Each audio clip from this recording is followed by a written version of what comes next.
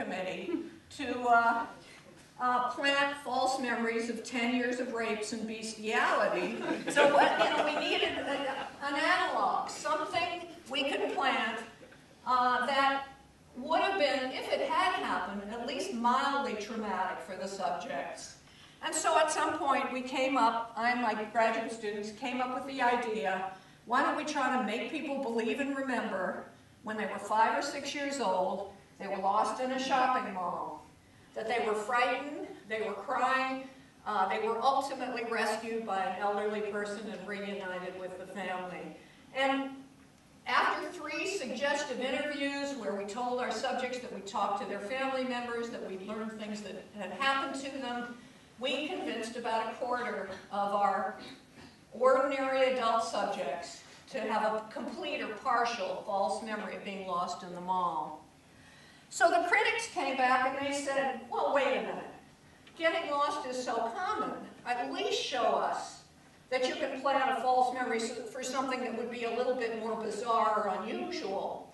And other investigators came along and they used our lost in the mall methodology, and they planted, for example, you went to a family wedding, you were 5 or 6 years old, you knocked into the punch bowl, and you accidentally spilled punch all over the parents of the bride, succeeding with about a quarter of their subjects in getting them to develop this false memory.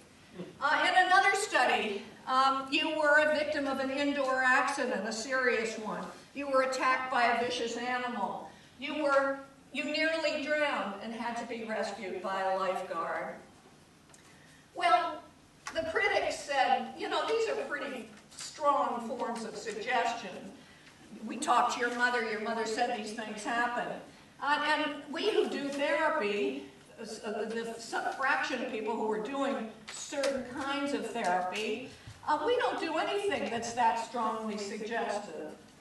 Well, they may not have been doing anything quite that strongly suggestive, but they were doing other kinds of things that were perhaps more subtly suggestive, but were also capable of leading people to false memories. So guided imagination. You don't remember who abused you, but you've got all the symptoms of someone who was. Why don't you just close your eyes and try to imagine who might have done this? Dream interpretation. Taking the material that the patient or client dreamed about and interpreting that as evidence of sexual abuse. I mean, I've had court cases where she dreamt about a snake, the therapist said that was a penis. She dreamt about a serpent, the therapist said that was a penis.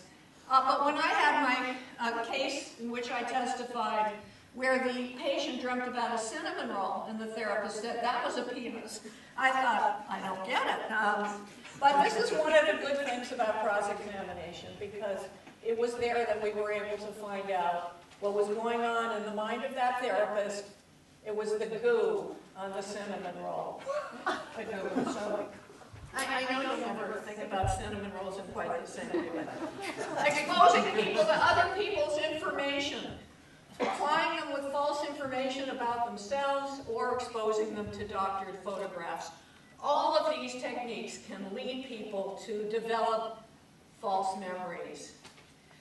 In terms of those doctored photographs, I'll just mention one of my favorite studies was actually done by a former postdoc of mine, Mary Ann Gary, and her collaborators. And they used the kind of lost in the mall technique, but they did it with photographs. So they took a photograph from the family photographs of the subject when the subject was a kid.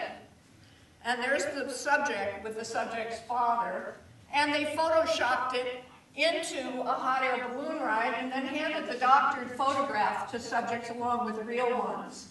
And by the time they were done with this, half of their subjects fell for the suggestion in the doctored photograph and started to remember this experience.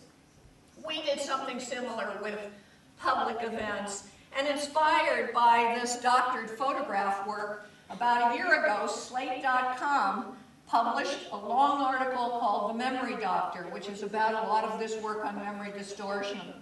And to first gather a little data from their readers, they showed their readers some photographs. And so they showed a photograph of President Obama shaking the hands of the president of Iran. And a number of people said, oh yeah, I remember that one. How about you remember when Roger Clemens was visiting President Bush on the ranch during Hurricane Katrina? A number of people said, oh yeah, I remember that one. Well, they couldn't have because they were created through Photoshop. So it was really someone else who was visiting President Bush, but Roger Clemens' photo was photoshopped in. And our president never shook the hands of the president of Iran. It was also created through Photoshop. And here are the data. This is really to die for. 5,000 subjects gathered in 1 week from Slate.com. And you can see from the light blue bar, about 15% said, yes, I remember seeing Clemens at the ranch.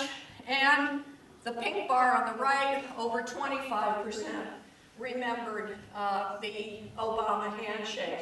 And they don't just say, yeah, I remember it. Many of them go on to provide additional details. Big Astros fan, live in Texas, very much remember this, said one of the subjects who fell for the Roger Clemens photo.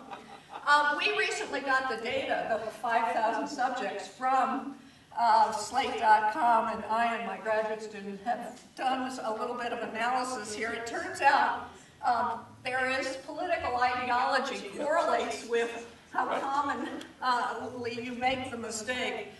So it's the liberals who are more likely to fall for the Roger Clemens Bush photo, and it's the conservatives who are more likely to fall for the Obama handshake.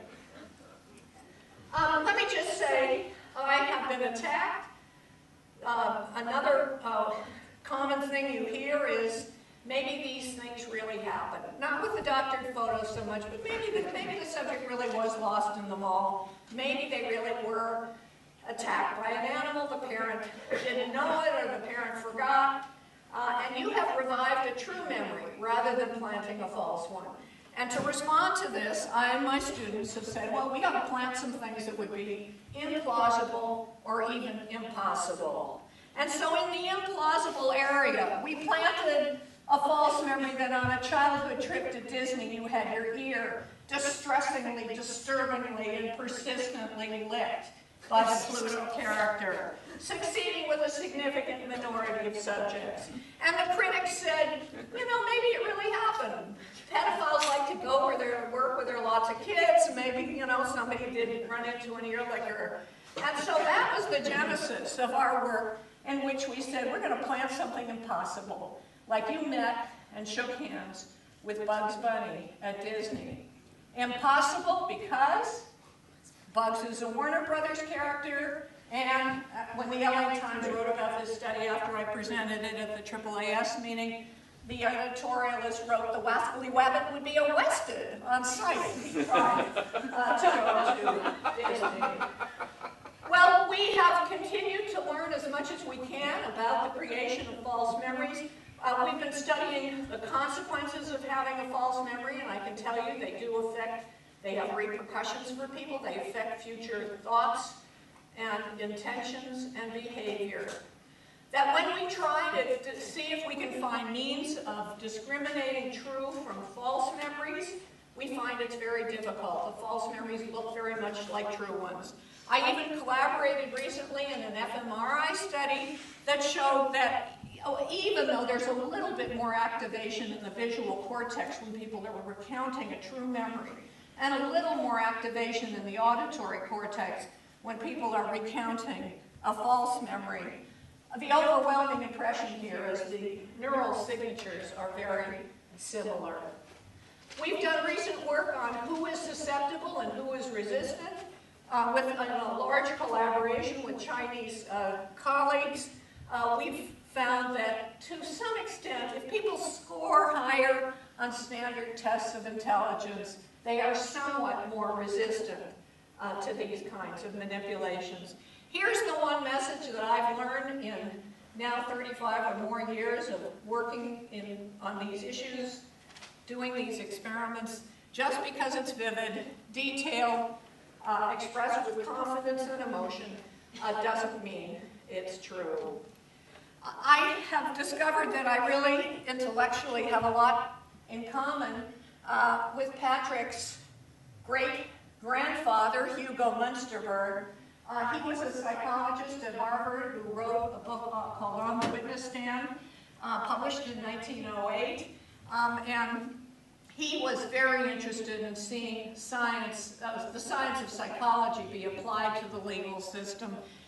He received, a lot of, he was controversial at the time, but I was very proud, I'm very proud to say that I did, there was just a reissue of that 1908 book, and I got invited to write the preface for that reissue, so I was quite honored by that. So thank you, everyone, and Pat. And Hillary's only in there because I was going to tell you a story about her, but I should have taken her out. And happy birthday, Pat.